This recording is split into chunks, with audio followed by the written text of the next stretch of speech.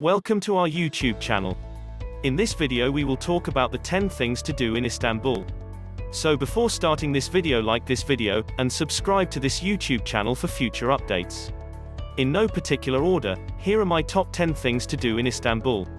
These are the ones I chose because I believe they are worth seeing or experiencing, not because they are popular. As a result, I didn't include the world-famous Blue Mosque, but instead proposed something else. I'd also like to call your attention to a number of hidden jewels that are frequently overlooked while planning your stay. Enjoy! Number 10. Whirling Dervishes. The Whirling Dervishes may appear to be a tourist attraction, but they are actually Mevlana's disciples performing a worship session. Through a prayer-induced trance, the dervishes become a bridge between God and humans during the rite. Despite being high on many visitors' to-do lists in Istanbul, it is sometimes skipped since seats are sold out. Make sure you don't make the same mistake and book your tickets ahead of time. Number 9. Hagia Sophia. This splendid church-turned-mosque-turned-museum, and recently mosque again, is among the world's greatest architectural achievements. After years of restoration works, the Hagia Sophia, is finally scaffolding-free, enabling you to absorb its splendor as it was meant to be. Standing in the midst of the vast nave, 65 meters over your head, under the 43-meter-wide dome defies belief, and physics for that matter.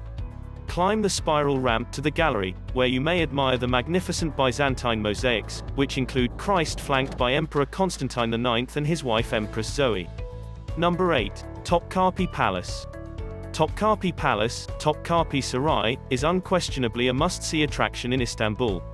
For nearly half a century, generations of sultans called this complex of kiosks and pavilions, surrounded by 4 lush green courtyards, home. The harem, an ornamented cage of the sultan's women, the treasury with the crown jewels, including the famed Topkapi dagger, and the weapons room highlighting the Ottomans' great craftsmanship. Even when it comes to crafting swords and bows, are all top attractions at Topkapi Palace. Also, don't miss the amazing views of the Sea of Marmara, Bosphorus, and Golden Horn if you trek all the way to the finish. Number 7. Bosphorus Cruise. A cruise on the Bosphorus is a must-do when visiting Istanbul. Not only does it provide a great view of the city, but both the European and Asian sides of the famous river have plenty to offer, in the shape of century-old palaces and mansions. You can go on a short cruise, to the second suspension bridge and back, a long cruise, all the way to the Black Sea and back, or a sunset trip in the summer. My favorite was the latter, but it became a victim of its own success. I prefer to take the full Bosphorus day tour these days, or the shorter version if you're short on time. Number 6. Basilica Sistine. Istanbul is fascinating not just on the surface, but also below ground, with the Basilica Sistine, Yerebatan. This magnificent underground cistern, originally used to transport drinking water from current-day Bulgaria to Istanbul via aqueducts, is a magnificent example of Byzantine engineering. Some find it lovely, while others find it slightly eerie, because of the lowered light and classical music playing in the background together with the sound of trickling water. Watch the fish move between the 336 columns that support the ceiling as you cross the walkways. The Medusa head, placed upside down at the base of one of the columns, can be seen if you go all the way to the end. Number 5. Grand Bazaar. The Grand Bazaar in Istanbul is a great place to go bargain hunting. Despite being almost 500 years old, it is still one of the world's largest covered bazaars. There are 5,000 businesses, 60 restaurants, 18 fountains, 12 mosques, and even a school on its 60 streets. This is not a tourist trap, contrary to popular belief. Locals buy here every day, and they're likely to be greater bargainers than you. Carpets, leather, ceramics, souvenirs, and jewelry are all popular items in the market. It's difficult not to get lost in this maelstrom, so keep track of where you came from before wandering around. Number 4. Archaeology Museum. The Archaeology Museum, Arkeoloji Müzesi, is frequently overlooked, which is unfortunate.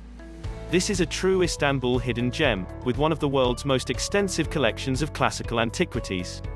The magnificent sarcophagus of Alexander the Great, showing key stages in his life, the blue-tiled Karaman Mihrab, the lovely tiled pavilion, and the Pact of Kadesh, the world's oldest surviving peace treaty, are all must-sees. With children, this isn't an option.